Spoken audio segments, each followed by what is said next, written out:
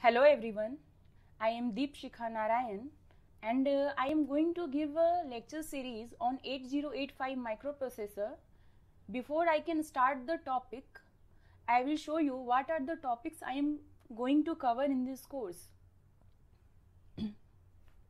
Our first topic will be introduction of 8085 microprocessor, then system bus, and system bus are nothing but the communication lines between microprocessor and input-output devices.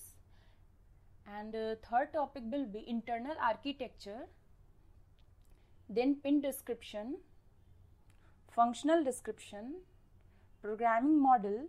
And programming model is the conceptual representation of information needed to write programs. Addressing modes, and addressing modes means various ways of specifying data for the instructions, and all instructions with examples. And our last topic will be memory mapping, and in memory mapping we will show how memory devices are located in the entire range of address. And book suggested for this course is Microprocessor Architecture, Programming and Applications with 8085 by Ramesh Gaonkar. So let's start with our first topic, 8085 microprocessor introduction.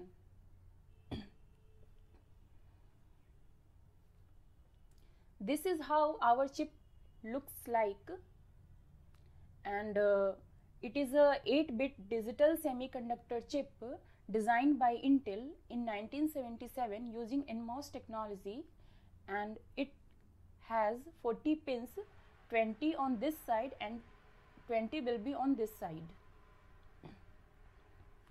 It requires plus 5 volt DC power supply and operates at 3 MHz single clock frequency.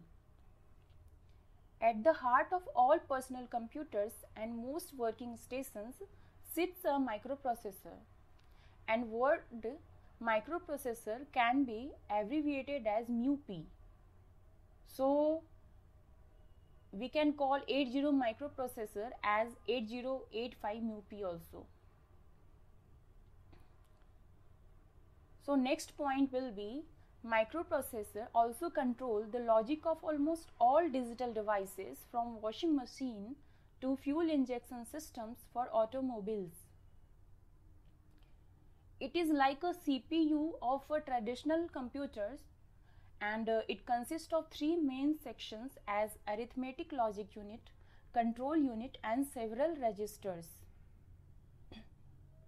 This is our CPU, and if we need input output devices and memory, then we need to connect it externally, and this CPU is our microprocessor.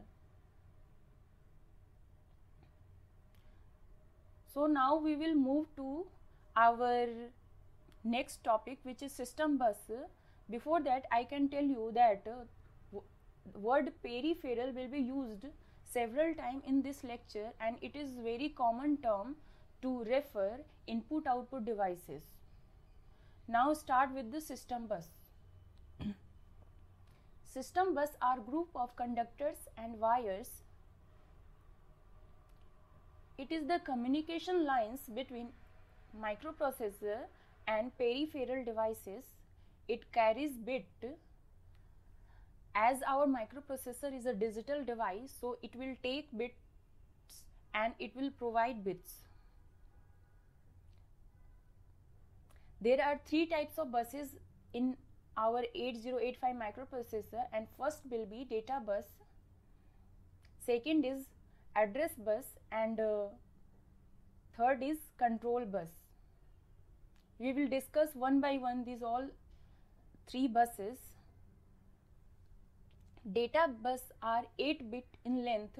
These are group of 8 lines, and it is used to transfer data between microprocessor, memory and input output device. And its direction will be bidirectional.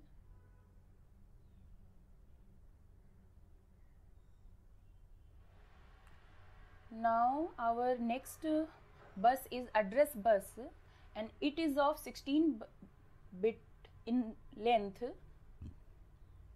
It is group of 16 lines identified as A0 to A15. It is used to transfer address of either a memory location or input-output device from the processor. Means it will transfer address of a memory location or address of input-output device from the processor. It is highlighted term is from the processor, means it will be unidirectional, and direction will be always from microprocessor to input-output device or to memory.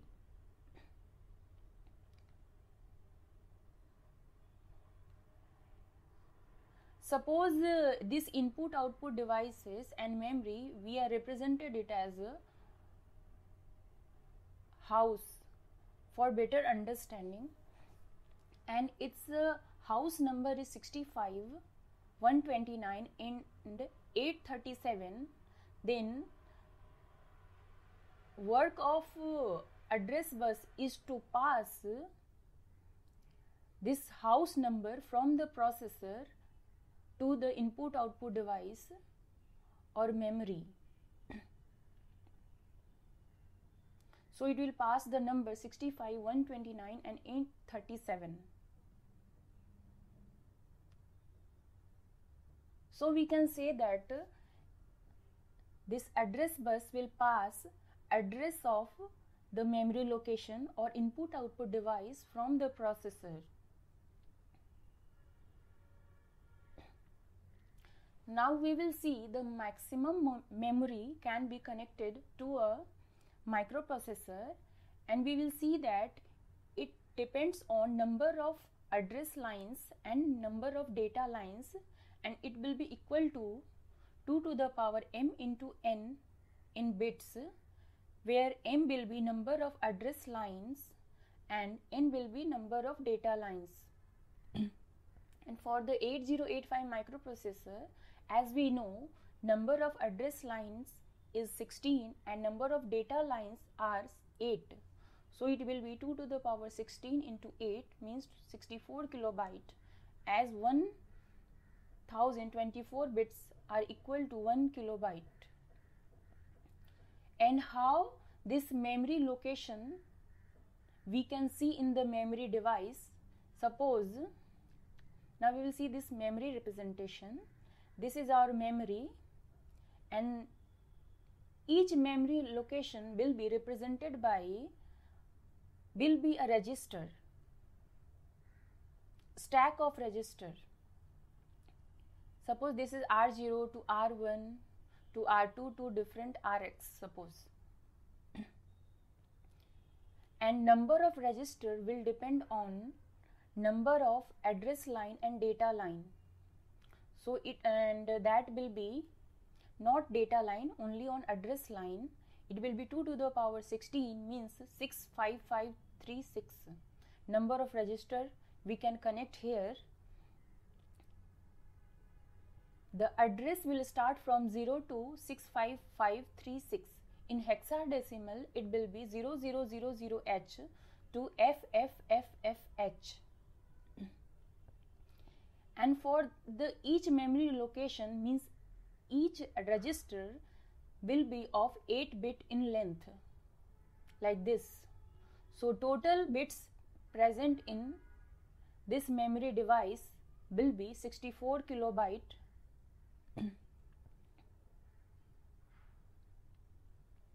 Now we will move to our next topic, which is control bus. And there is too much difference between control bus and other buses like data bus and address bus, as data bus was group of 8 lines and our address bus was group of 16 lines, but control bus are the single lines, and it will be partially unidirectional and partially bidirectional. It generates timing and control signals which are necessary for execution of the instructions. It controls the entire operation of the microprocessor and its connected peripherals. So here we are stopping for today's lecture, and in next lecture we will start architecture of 8085 microprocessor. Till now, thank you for listening to me, and stay healthy, stay happy. Goodbye.